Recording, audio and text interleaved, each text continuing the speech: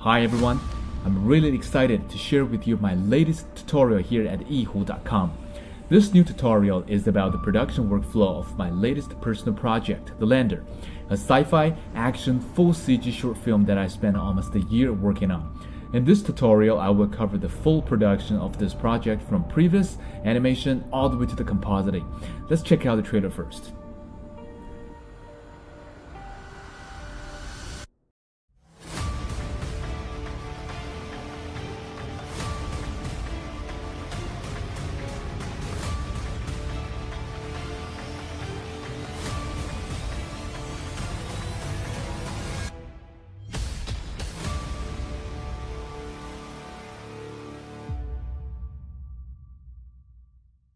Just a little bit about myself. I am a 3D generalist at Method Studio Vancouver, and during the years in the industry, I have worked on many high-profile feature films such as The Shallows, Logan, and Star Trek.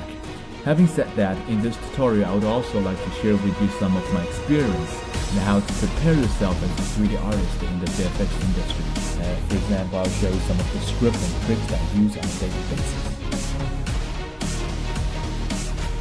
This tutorial will cover almost all aspects of production. Pre-production is mostly about my thinking process, which will include shot concept, how to draw a sketchy but very useful storyboard, and the importance of the animatics. Then we will dive right into the actual production. I will cover different materials shading, mocap data import and edit, cinematic lighting, and most importantly, how to use real-time rendering in the Unreal Engine to boost up your productivity. I also will be talking about a full CG shot compositing in Nuke. Things like how to rebuild lighting passes, the use of light for light to control lighting after rendering, using 2D elements to make rain effects, things like introducing imperfection to a CG render to make it more realistic. On top of that, I will also show you how to use Nuke powerful 3D system to either create geometry matte or replace elements in already rendered footage. In terms of the software and the workflow I used, the animation and all the layout was done in Maya and then rendered in the V-Ray in 3D Studio Max. I would like to thank Ben Arrett and Perry Layton, sorry if I mispronounced their names, for sharing their awesome character assets in this project. Please make sure to check out their website.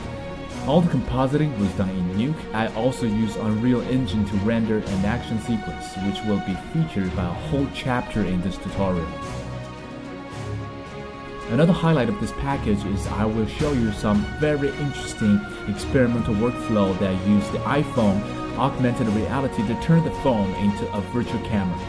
I will walk you through how to record the iPhone camera motion using the Unreal Engine plugin, and then in Maya we can tweak the camera motion further to achieve some really natural handheld cinematography. So to conclude, this tutorial will cover the full workflow of my cinematic film production.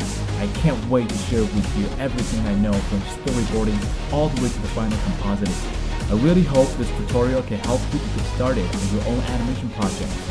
So this is pretty much it for the introduction. Let's get started!